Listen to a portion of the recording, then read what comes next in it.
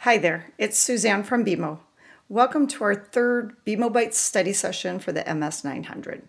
The last study session covered Module 2, Core Microsoft 365 Services and Concepts, and we covered the first two objectives, productivity and collaboration solutions in Microsoft 365.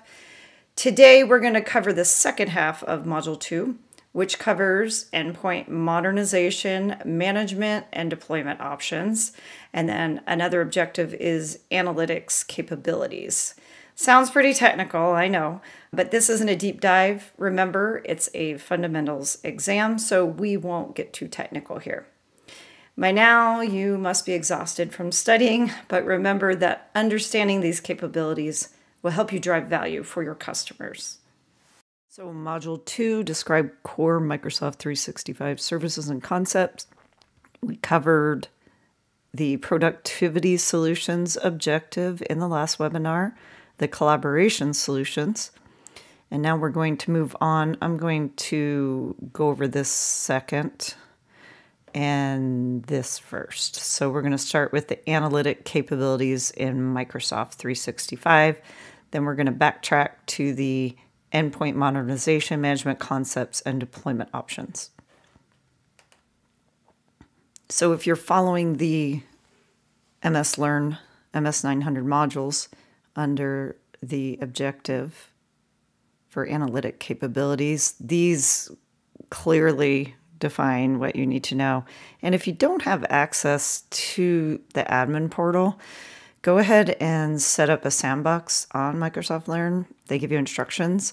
There is an interactive tutorial, which definitely walk through that if you don't have access, so you can visualize the report capabilities. And the questions on the exam mostly centered around where do you find the report. So you do need to understand the reports that are available in the admin center. Best way to do that is to be able to fish around. Here I'm logged into the admin center on my demo tenant. And as you can see, reports is here. High level, the adoption score and the usage reports. Most of the questions focused on the usage reports. And this has changed. So if you've been in the admin center before, I think they have productivity score or something. But I don't remember any questions on adoption score. But adoption score is broken into people experiences and technology experiences, and they're benchmarked against peers, which are organizations similar to yours. And just be vaguely familiar with the different areas that it tracks for adoption score: meetings, content, collaboration, teamwork, mobility, network connectivity, endpoint analytics. And then it does provide actions for recommended actions so that you can increase your adoption score. I will say that this interactive, I do believe, is using the older reporting interface, but the base reports are all the same. It's just they've organized them differently onto cards, and I'll show you. So back to reports, and we went over adoption score. Usage reports, the bulk of the questions came from usage reports. And it is important to know this, that the reports increments are 7 days, 30, 90, and 180. And here's a list of how the reports are structured. So it might be a good idea to at least know Office 365 Exchange. All of them have usage reports and activity reports. But I know there was several questions on the Exchange reports. And we'll just go ahead with the quiz. And the first question is an Exchange report. What report would you view in the Microsoft 365 Admin Center to see the level of meeting activity in users' mailboxes? Now, this one's a little bit specific, but if you've been in the report, you should be familiar with the columns that are available. And look at the keywords. Don't get too caught up. Look at the keywords activity, right? So you have meeting activity. if you're going to map that to an answer, email activity report is probably your answer, but I will show you.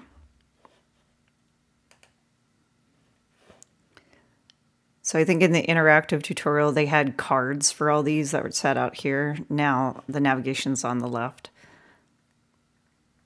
But you get the overview report where you can see active users. Exchange is what we're looking at, right? And we know there's 3: email activity, email app usage, mailbox usage. Know the difference between the 3, what type of information is in them. So we're looking for meeting activity. So we want to know maybe how many meetings they were involved in, how many they scheduled, how many they were invited to. And as you can see, meeting created actions. And you do have to scroll over to see. And then meeting interacted actions. So here would be the email activity report, and it does record meeting actions. Obviously, email activities: send mail, receive mail, read mail. And then also know in the reports. I used to find this very handy because I needed more information. You can choose the columns. So if you're missing a column, you might want to go over there and check. And also, you're able to export reports so you can get a spreadsheet. And that's pretty handy because then you can use Excel to filter for information. So real quick, we'll just go into the other one so you can see it. So we know the answer is email activity, but we'll go into email app usage. This one, we don't have any data on. I think I open, here we go. So this report looks like this. Again, remember this, 730, 90, 180, okay? And I have a question on this later, but you can see the versions of Outlook that they're using, and then you can also see which apps, like Outlook for Windows, Outlook for Mac, Exchange Online, so you can see how your users are connecting to Exchange. And then here's an example of the columns that you can view. So it is nice to see if you were trying to determine if users are using legacy protocols and applications. And mailbox usage basically deals with storage quotas. You can put quotas on their mailboxes so that they don't exceed a certain amount of storage. So we know the answer here is email activity report. Next question. You need to know how users are connecting to Exchange online. What report would you use? So I gave you the answer if you were listening. We know how they're connecting. That's what applications they're using. So that's your email app usage report, which I don't have in my admin console, but that's what it looks like.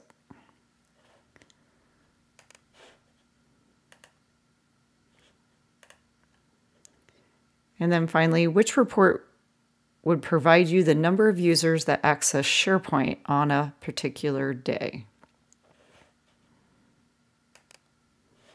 So on the overview tab, now they pull in the active users report, but you can see that it monitors all the services and the number of active users for those particular services, and SharePoint's one of those, and applications. So you can definitely visualize that. So endpoint analytics is part of the adoption score now, but I don't believe they asked anything concerning where it's located, but you need to understand what is endpoint analytics. And obviously, endpoints are the devices that are accessing your services, and they can help you identify policies and hardware issues that might be slowing devices down and help you make improvements proactively. Your devices need to be enrolled into Intune in order to be able to see the endpoint analytics report. And we're going to go over Intune in a little bit. So I will show you what the endpoint analytics looks like. And then the other choice was activations report. And again, those are included under Office 365. And there's your activations. And this is where you can see how many product licenses are assigned and the users that activated them. So this would be good to check to see if you need to purchase more licenses. So again, get in here and dig around so that you're familiar with all the reporting tools for all the different services and applications. For example, SharePoint. The nice thing about this report is you can see where file sharing is occurring. So we determined that this was active users.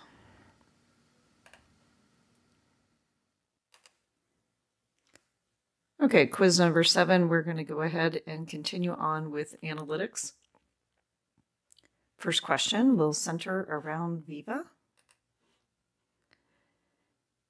And we should probably just have a quick review of Viva, because if you haven't been in the Viva suite, it might be a little confusing. There might be some overlap. So let's just make a high-level overview so you are familiar with which product does what in the suite. So we know the Viva suite is an employee experience platform. And then they break it down into 4 experience areas. So connection, insight, purpose, and growth. Those are not the products. Even though Insights is a product, they break it down in these 4 areas. Then the products will be listed under them. So keep Viva Connections and Viva Engage. Very similar to an intranet. Connections is mostly a one-way communication.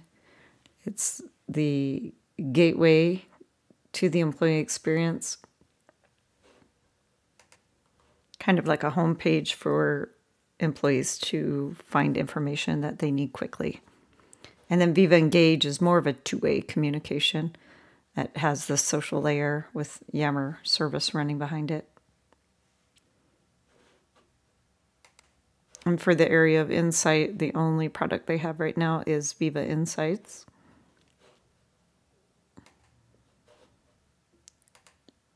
For purpose, they have Viva Goals, which is goal setting, OKR management.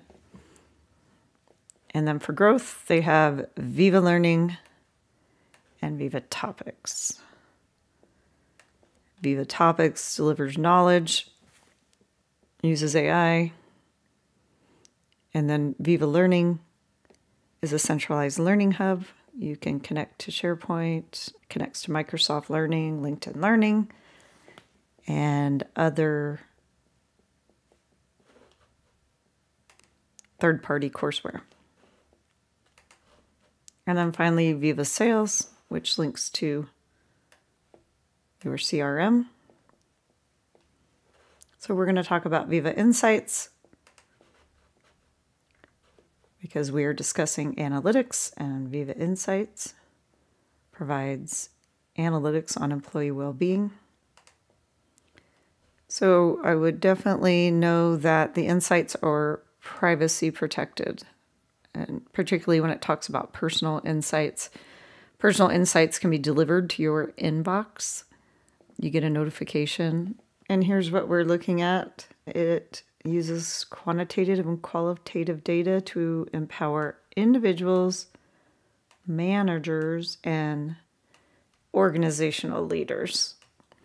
So we do know personal, managers, and it says organizations. Probably leaders would have been a better choice, but we know those 3 are the answer. And these other 3 options, or other 2 options, are not the answers. This one can be confusing, teammates, and I'll show you why. It seems if you know too much about the subject, you can easily get confused, but if you go into the Viva Insights page, you can see that There are personal insights and manager and leader insights. And the manager insights is where you can see insights into how your team is working, but you do not see individual teammate information.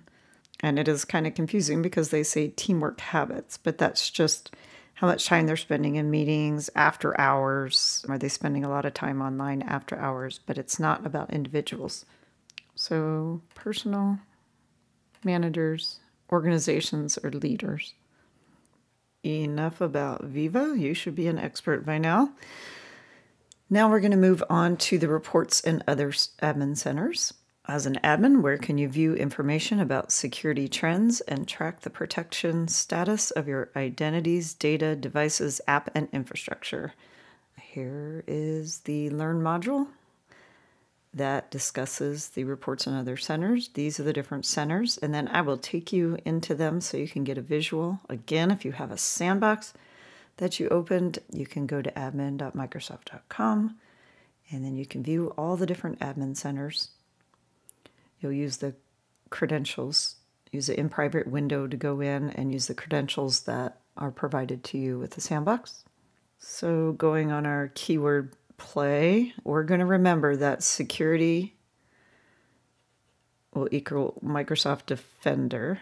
Okay, it says security trends and track the protection status of your identities, data, devices, app, and infrastructure. There you go. We found the answer that quick. Let's view the other admin centers so we understand what they are. Remember, compliance will equal Microsoft Purview. Okay, and that's where you can view status and trends for the compliance of the same thing: devices, data, identity, apps, and infrastructure. Okay. Endpoint manager,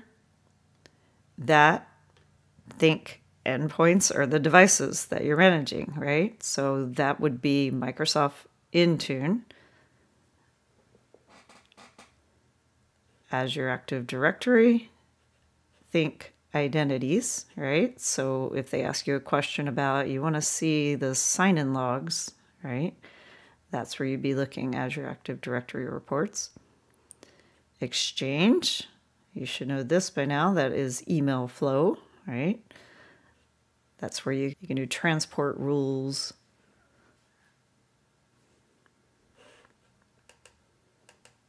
And you can even view logs of the actual emails that are flowing through. SharePoint, that's your shared document repository. And we will go into the center so you can see, but one of the things here that's important to note is if you're an admin, you want to be monitoring if your employees are oversharing, and you can see how many files and which files are being shared externally. And finally, Teams Admin Center. There's a lot you can do in the Teams Admin Center, and we'll take a quick look at that as well. Okay, and there might have been a question about what you can do in the Microsoft Admin Center. So a basic familiarity, you can see the other admin centers are listed at the bottom. So these should look familiar. We already mentioned them. Straight from the admin center up here, just make sure you understand that you can add users, delete users. You can reset passwords in here. Select a user, reset their password, set up multi-factor authentication. You can set up groups, okay, shared mailboxes, assign roles. This is rooms and equipment, resources for scheduling, and billing. So there were a few questions about billing, and I think that will be covered in Module 4 when we talk about licensing. But this is where you would go. There's a lot of questions about where would you go to assign licenses, you know. So, and payment methods. There was a couple questions on that. Support. There are some questions on support. Again, that will be Module 4. The customer lockbox. And service requests, I do know there was information on service requests. And then we did reports and health. This one is pretty important. Again, service health, this is where you receive announcements about the health of your service. So if you're suspicious, you're having problems with Intune, for example, configuration policies getting pushed out, and you're like, what is going on? You can look in here, and when Microsoft identifies there's a problem with a service, they will actually log it here as a case. And then you can look at the history, and you can give product feedback here. You can also give feedback within the applications themselves as a user. Okay, let's move into the different admin centers. We're going to start with security. This is what the question was about. So we know security will equal, guess it, Defender, right? So security will equal Defender. We're just not going to go deep into everything in here just because that will come in the next module. But know that Defender, know the main purpose, what you're going to manage, and it's security across identities, data, devices, apps, and infrastructure. So this is a common theme when we get into compliance. It will be managing compliance across identities, data, devices, apps, and infrastructure. Okay, we'll move on to the next one, compliance. So now you know compliance is, guess it, Purview. Right, compliance is Purview portal. Again, we just said this. Compliance needs, you manage your compliance needs here, protect sensitive info, manage data cycles, reduce insider risk, and safeguard personal data. Again, we'll go into that more in the security module. Endpoint manager. Endpoint is Intune, plus other things that they have on-premise infrastructure. You can see your configuration manager, co-management in here. But think endpoint, that's your devices. And take special note in here, the platforms. So the following can be enrolled into Intune. Windows, obviously, iOS, iPad, Mac OS, Android. This is in preview, and Linux. Linux was recent, so on the test I did have a question, which devices that you could manage, and the choices were these four. Okay, Exchange, that would be everything about mailboxes. And I want you to take note that all of these admin centers have their own report sections. Some of them kind of overlap a bit, but and next up is SharePoint.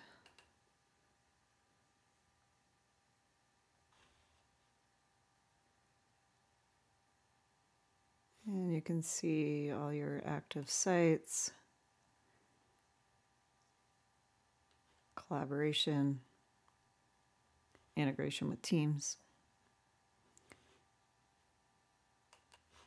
And they do say in Microsoft Learn, they stress the whole sharing in the report so that you can see if external sharing is on the site. And there is.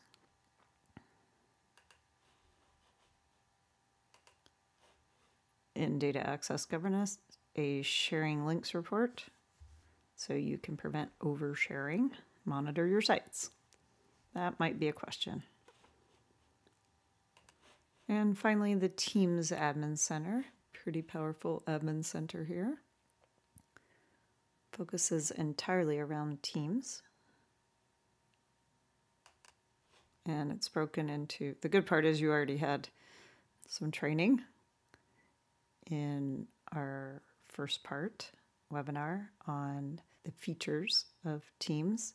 So this should look familiar. It focuses on the Teams devices, the apps, meetings, messages, and voice, which would be a Teams phone. And there's reports in here as well. Reports in every admin module. Usage reports related to Teams.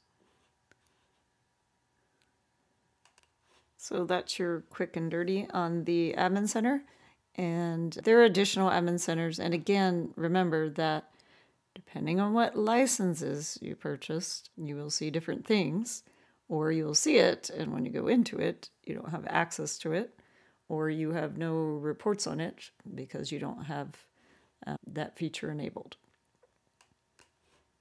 And I gotta say an oops here, I did skip over Azure Active Directory, which is really important. Again, depending on what type of license you have different access. And notice now it's going to Entra, so it's getting integrated into the Entra label. And I think in here, basically the question that I had was, as far as reporting and analytics goes, it's where would you go to find user login information? So login, sign-in logs would all be located under the users.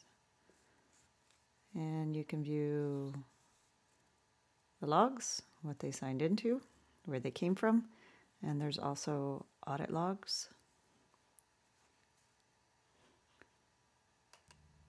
where management actions are audited and logged. Azure Active Directory handles the identities. So kind of equate that with identities. There's a lot more to it, but again, this fundamentals and just know the high level. So we're going to finish up Module 2 with the last objective. We just did analytic capabilities in the last 2 quizzes, and we are going to move on to endpoint modernization, management concepts, and deployment options.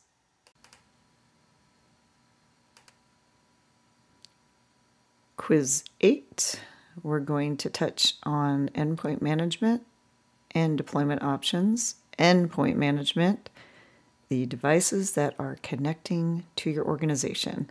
We're going to show the portal, how you manage those, and how do you get things out to them? How do you deploy Windows? How do you deploy applications?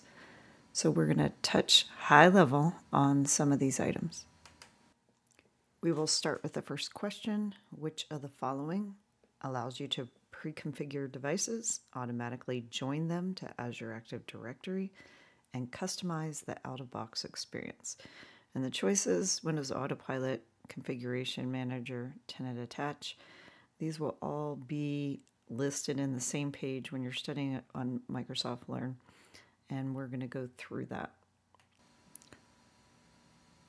So when we look this up in Microsoft Learn, they don't really have any visuals for you, which I wish they did, but it's this objective, describe the endpoint management capabilities.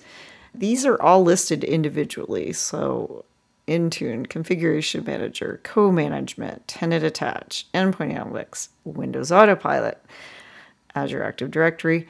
I would highly suggest on this page that if you have not been in or have experienced Endpoint Manager, I would suggest going through this interactive.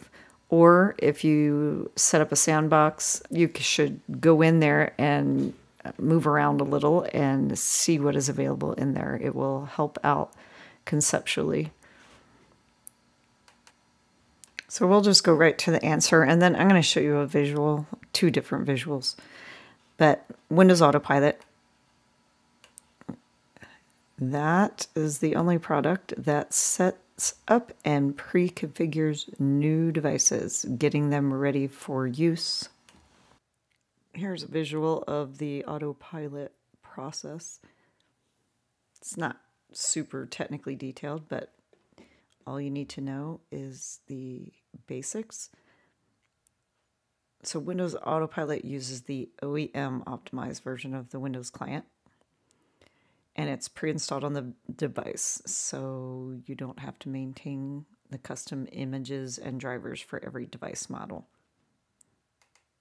And if you've ever done this on an on-premise environment, you would know it's a full-time job trying to keep those images updated if you have a lot of different devices. So instead of re-imaging the device, your existing Windows installation can be transformed into a business-ready state. And that state can be achieved by applying settings and policies that are automatically configured in Endpoint Manager, install apps, change the edition of Windows being used. They can go from Pro to Enterprise, for example. So users would receive a new inbox device directly from the OEM or reseller partner, and it could be a repurposed device as well. They simply take it out of the box and they log in, and Autopilot automatically installs the apps and settings that your IT admin configures. And configuration and setup can be done from anywhere, and IT never has to touch the device. So this is where you hear that term zero touch, and that's exactly what it means. Instead of maintaining images and handling devices, IT just sets them up in Microsoft Intune, adds the apps and settings, and then partners can register devices with Autopilot on the user's behalf. Once employees turn on their new device, Autopilot can set them up anywhere there's an internet connection available. And there's only a few simple steps required. Their new device is ready in minutes after that. And that includes applying all the user, device, and app policies that IT pre-configured. For example, they may want to enable BitLocker, so they create a policy for that, and the device then is secure from the very start. And it's important for you to understand and communicate the benefits of Autopilot to customers. It's available with Business Premium, F1, F3, all the A licenses, E3 or E5. And so the benefits are it frees up IT hours, and we talked about why. They don't have to manually configure images and keep them updated. And they also don't have to walk the employees through a lengthy setup process. Don't have to spend 2 hours on the phone talking them through it. They just turn it on, put in their ID, answer a few questions, and there you go. Second benefit would be that it improves employee satisfaction. They can be up and ready in minutes, and if there's a problem with their device later, once it's in that steady state usage, that's where that break, fix, or reset comes in. If it's something that can't be solved quickly, IT can remotely reset the device, and then we're back to the ready for business state, and all the policies applied, updates, and they're back to steady state. At BEMO, we use Autopilot. When I started with BEMO, they shipped me one in the box. I opened it up, signed in, just let the updates run, walked away, came back, and I was ready to work. And again, last week, one of my colleagues had an issue with hers laptops, and she was back in action in a couple hours. They reset her device, and she was ready to work. So we're not going to go into the details of how to set up Autopilot, but I'm just going to show you for the visual where it is in Endpoint Manager.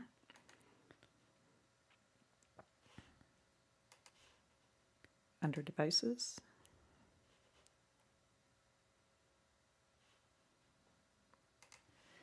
And then Device Enrollment.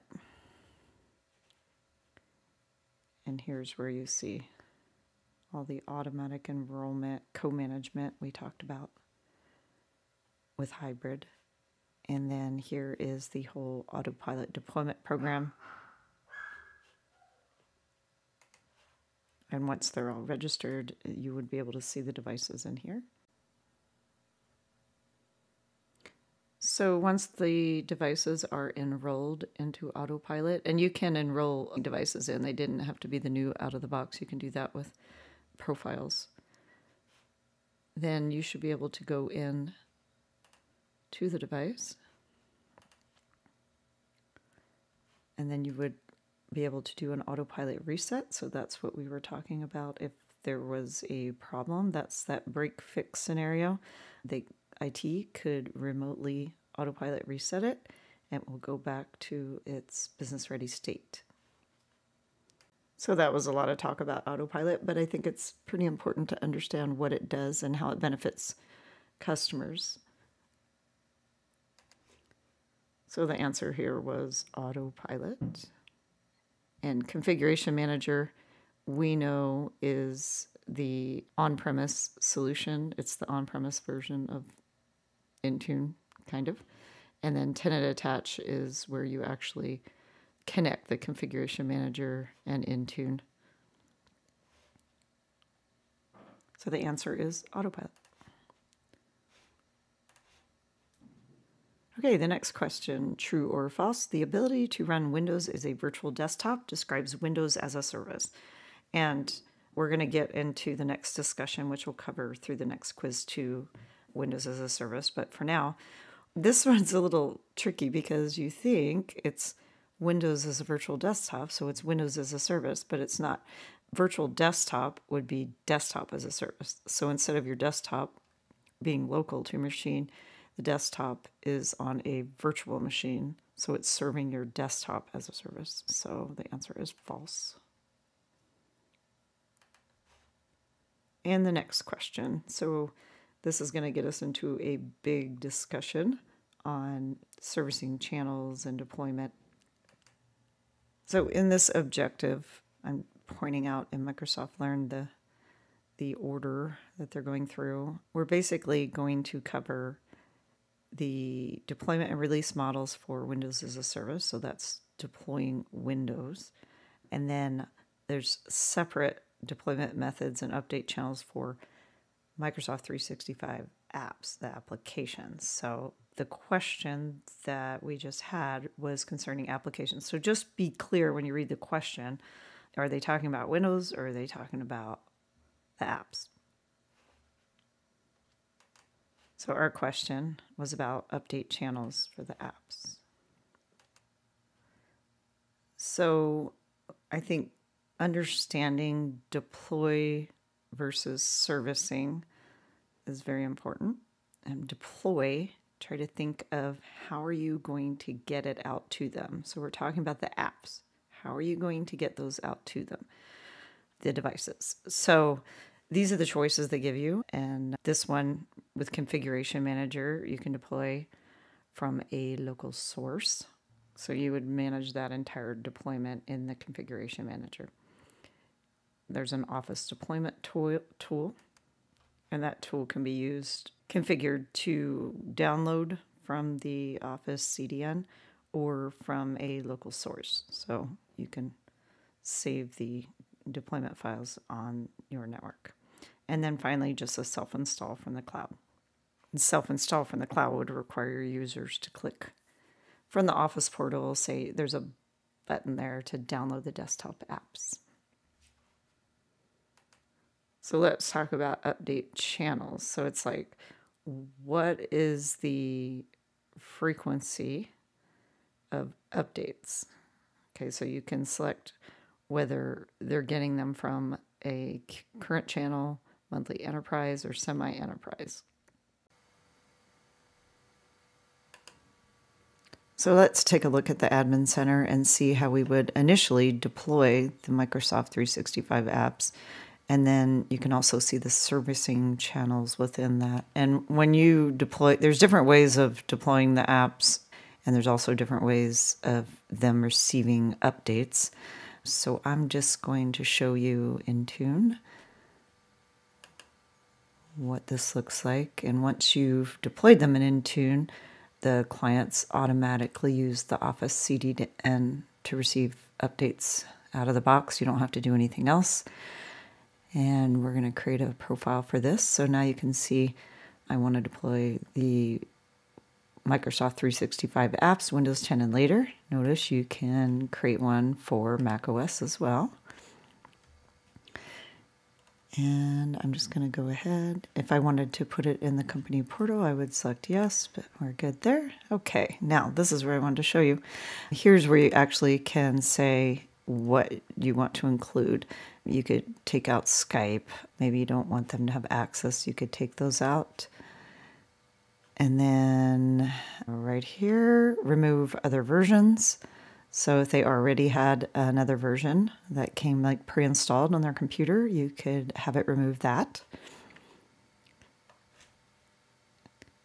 And this update channel, there it is. So here's where you can see the update channels. And it's a little more than they give you in the documentation. I showed you they had current, monthly enterprise, and semi-annual enterprise. But they also have these previews. I don't know if you'll get a question on those, but it would be good to know they're available and what they'd be used for. So I'm going to hop on over to show you that.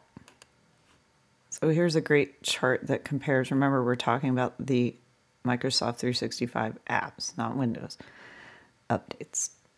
And it compares the three. So just be familiar with the release frequency and what they recommend for use, because they might give you a scenario. They want to do this. Which channel would you use? So our quiz question was the monthly enterprise channel, because the scenario was you want to provide them with new features once a month or on a predictable schedule. Note that the semi-annual would be for things that you want to do extensive testing before they receive the new features. And they give an example, regulatory, government, or other organizational requirements. And they get the feature updates twice a year in January and July on the second Tuesday of the month, which is Patch Tuesday. Also, monthly enterprise is once a month on the second Tuesday of the month, and current is as soon as they are ready, usually once a month, but not on a set schedule. So you wonder, oh, if I put them on semi-enterprise, annual enterprise, they won't get security updates. Security updates would actually push through once a month on the second Tuesday of the month for all the channels. Okay, so let's talk about this preview channel that we saw. So right there, current channel preview and semi-annual channel preview.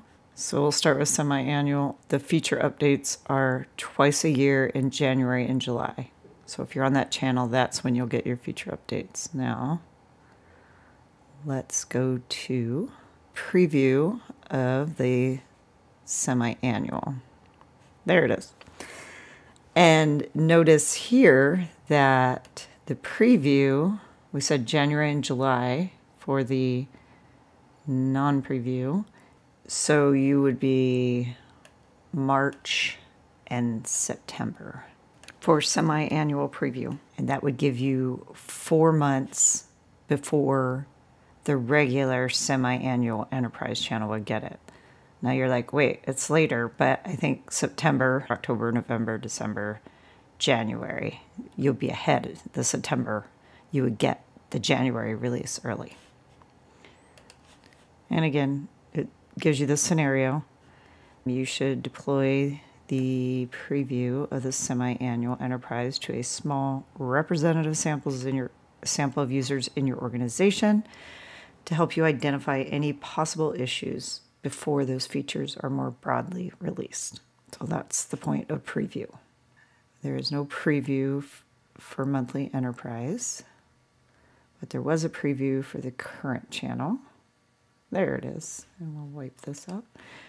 So here, there isn't a set release schedule for the current channel preview, but you can get the new features at least a week before the current channel, because current channel, you get them as they're released. So a week before, if you're on current channel preview, you would get those. And again, small sample of people to help you identify any issues, but you'd only have a week before you knew. And then something I found by doing this, I was not aware of, you could actually go to config.office.com and it says this is the recommended for enterprise customers. This is the recommended update and deployment tool for the apps.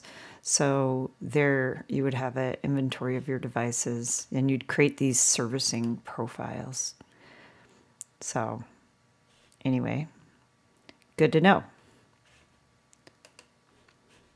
And just to review again, we did say it, but how to deliver the updates, here were the options. And this servicing profiles was the one I just said I had discovered myself. And we showed you, you can deploy and in tune and they get automatic updates. And if you're on premise, right, we learned that, you can use Configuration Manager. You can use network shares to download the files, store it, and deploy. And then you can combine cloud and on-premise locations for updates in a hybrid using Configuration Manager. So just understand, high level, what you can use to deploy the updates. Last quiz, quiz 9, and that will wrap up this module. Okay, we're kind of hopping back to virtual desktops again, but it's all part of this objective. This question, I actually had something similar on my exam. Which of the following solutions can provide a virtual desktop used by multiple users using FS Logic technology? So keywords here are virtual desktop, multiple users, and whatever this FS Logic says. We'll find out. So back to the MS-900 study in MS Learn. Again, I'm going to show you the list, and that would fall under compare the differences of Windows 365 and AVD.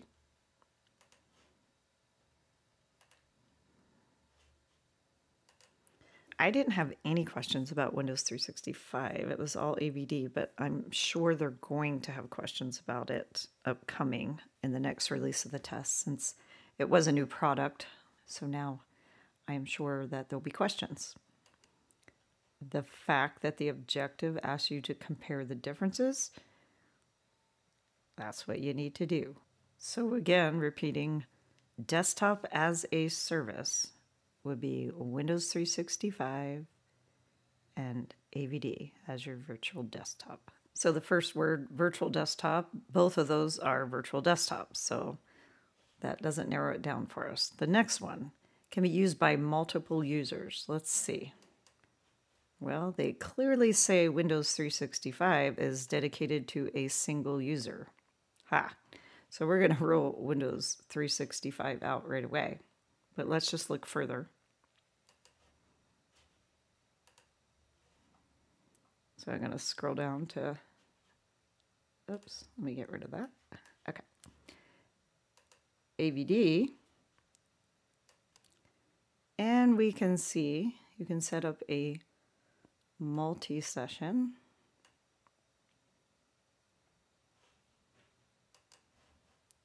Multi-user virtual scenarios.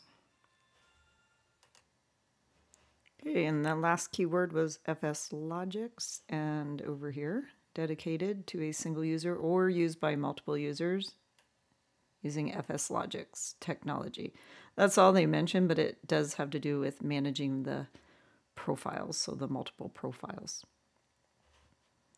I actually had a question about FS Logics. So we know our answer is Azure Virtual Desktop, AVD, not Windows 365. Windows as a service, that isn't really a viable option. We know that Windows as a service is the deployment, update, and servicing of the operating system. And we're going to be talking about that next some more. And we know it's not the M365 apps, so we've got our answer. So do take note of the note that is on the AVD versus Windows 365 page. And it states that on a Surface device that is running virtual desktop, that the lines are blurred between the local desktop experience and the virtual desktop. And then the important thing to remember here is touch pen ink and biometric authentication. So that could be fingerprint or facial recognition. They span both the physical and virtual environments. So that could be a question. So I just want to add to this a little bit, not to complicate it, but just to clarify. When would you use one over the other? This is useful to understand, particularly in sales, when your clients are requesting which solution would best suit them. Just remember that simplicity is the Windows 365, and it's, we already said, personalized desktop, single users. And I think this is important, the predictable per user pricing versus AVD, where you can have the multi-user sessions, and it's optimized for flexibility. So it is more scalable.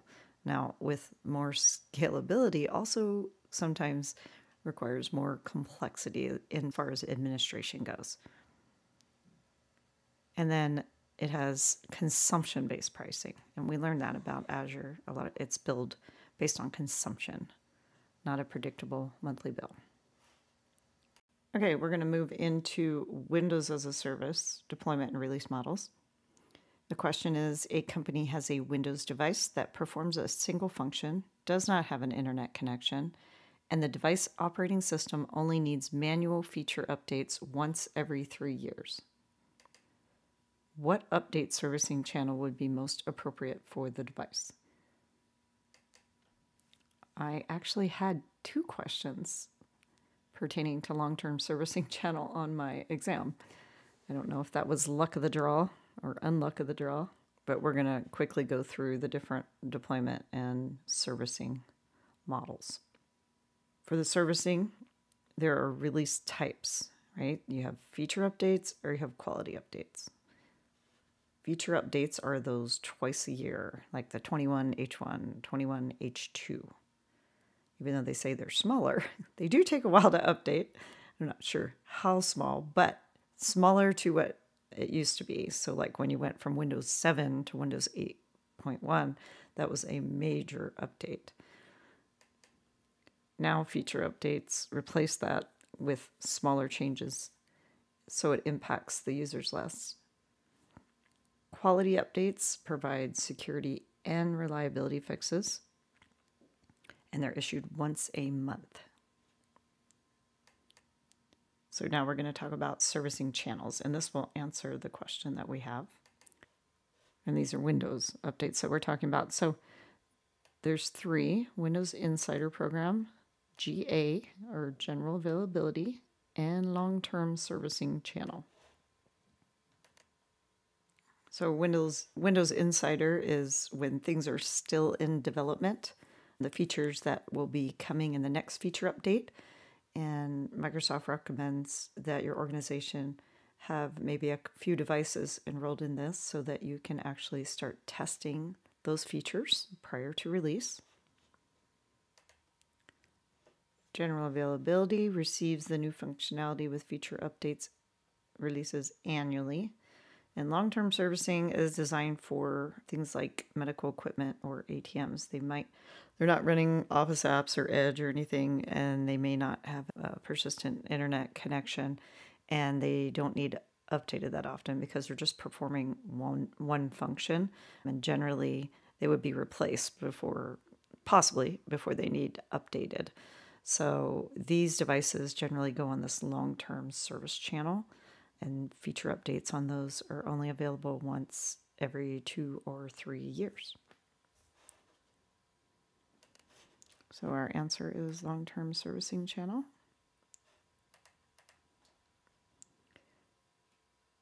And our next question. Your company wants to control when departments receive Windows feature releases and quality updates on their computers that run Windows 10 and 11 Enterprise. Which Windows as a Service option would you configure to facilitate the update schedules required? So here we need to talk about deployment rings. And we are talking about update schedules, right, by department. We want different departments to receive updates at different times. So this gets kind of confusing, but deployment rings basically separate the devices into deployment timelines, and then you can assign, let me scroll up here, servicing channels to the rings. And then once you've assigned them to the rings, then you can further control the timeline. You can defer it for deployment. So here's an example. Notice, and again, I feel like this is confusing the way they write this, but a common ring structure uses 3 deployment groups.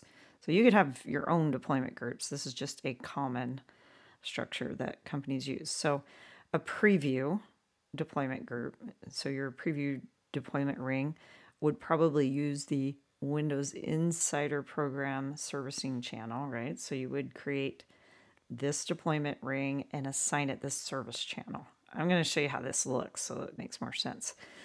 Limited would have been for pilot and validation.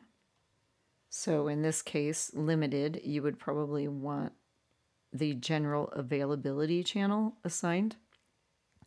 And then you could you don't use deferral in this case. So as soon as it comes out for general availability, they get it, no deferral. And then finally is broad for wide deployment. So in this case, we've had time to make sure it works properly on all the devices across the network, the sample devices, and now you're ready to broadly deploy it. So again, then you would be picking the general availability channel, and you would apply a deferral time to it, to that deployment ring. And then finally, it did answer the question. It will be build deployment rings by department. But also in this section, it's important to know deployment methods. How are they going to get the updates? So we have modern deployment methods, dynamic, and traditional. We know what Windows Autopilot is because we went over that in depth. So Windows Autopilot is a modern deployment method. In-place upgrade is just simple automated that uses a Windows installation program to upgrade from an earlier version. And the nice part about this is it automatically preserves the user data. Happens in place with least amount of IT effort. And you have, for dynamic, you have subscription activation. And you can think of that as when you switch editions. In this case, they said Windows 10 Pro to Enterprise. AAD join with automatic MDM enrollment. And provisioning package configuration. And that uses Windows Imaging and Configuration Designer. And then we have traditional deployment methods. That's a new computer. Computer refresh or computer replace. So we have the answer to this, and then I'm going to go ahead and show you what that looks like. Okay, we're going to see what that looks like in Endpoint Manager. So we're going to Devices, and these would be Windows devices. And we're going to look at this update rings for Windows 10 and later. So these are your deployment rings. We have a sample one here. And it's nice because you can see the profile assignment status in here. Here we can see what we're allowed to do with the update rings. So, you know, are you going to allow Microsoft product updates? How about drivers? Do you want to allow driver updates?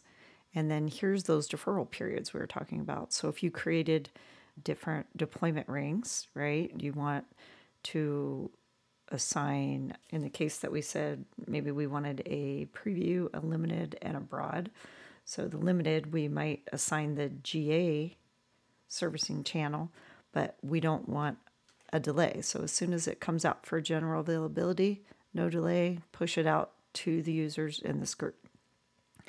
Or maybe we want to have a broad deployment ring where we pick the general availability channel, but we're going to defer the update for a while to make sure that our limited users ring have it fully tested and checked out, and then we're ready to go for general availability on the broad ring. And so here you can see this servicing channel. So we know the 3 servicing channels are GA, Windows Insider, and long-term servicing channel. And you can even set the active hours when it installs it, when it restarts it, if the users are allowed to pause the updates, check for them on their own, and if there's a deadline to when it needs installed. And of course, you have to assign it to groups. So in the case of that question, then you may be assigning this deployment ring to the department. Thank you for joining me today. Stay tuned for the next webinar where we will tackle the dreaded security, compliance, privacy, and trust in Microsoft 365. Remember to follow me on LinkedIn to keep in on the know for our upcoming study sessions.